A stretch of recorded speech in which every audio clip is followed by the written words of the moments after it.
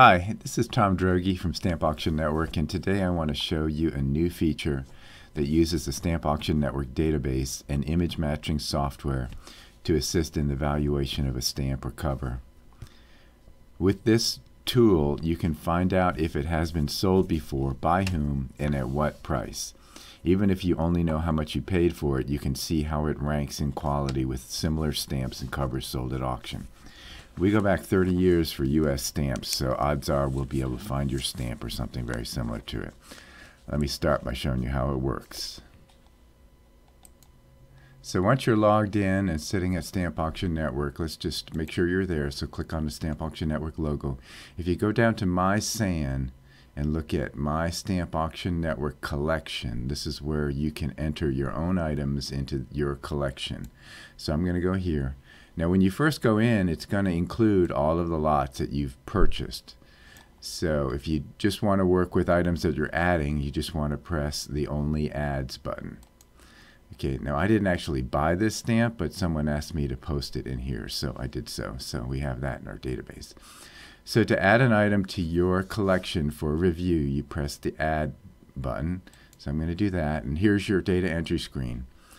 So all you've got to do is put in something for each of these values. I'm going to put in this stamp here. I want to show it to you. It's 186 used with the north-south cancellation. So I'm going to drag that image over here. So there's my image. I just had it in my images. And I'm going to type in the catalog number, 186. Now it's real important that you indicate its format, whether it's mint never hinged, hinged, used, unused with no gum, or used. This is a used stamp, and I can put in here anything else. It's 186 with north, south, handshake. Okay, and then you put in the price that you paid. If you don't remember what you paid for it, you need to at least put in $100 so it'll calculate it. It doesn't do the analysis on anything less than $100. And then I just hit submit. Now then you're going to see it in your list, and it's sitting there waiting. It's going to take a little while for it to get calculated, so just like the cooking shows, we'll be back in a minute. Okay, I'm back now. I'm showing you a little bit about what goes on behind the scenes. So what's happened is that my stamp has been compared against every other stamp out there, and it pulls them up side by side, and we go through and determine if they are a match. So this is a match. Now these are not. Notice it comparing other stamps that it found similar. This is not a match. These are not a match. These are not a match. Okay, so the system found a match, and now I'm going to just get back with you and finish the calculations. Now I realized I made a mistake when I entered this in. I actually put in the wrong value. It should have been $950, so I changed the price now, and I'm putting resubmit to iCompare so it can recalculate it again. And I'll be right back. Okay, give us about 24 hours to evaluate your stamp and match it up against a database, but when you come back, you'll be able to see, here's the results of my submission of this stamp.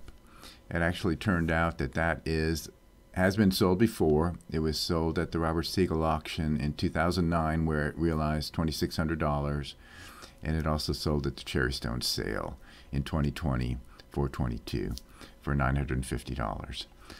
So that's how it works. It's a great tool to evaluate your stamps, see how they rank against each other, to prepare for consigning your material for sale, and also just to track how well you think your stamp matches up to others of its kind. When you're here, the provenance, census provenance will show you all the similar stamps ranked by sales price.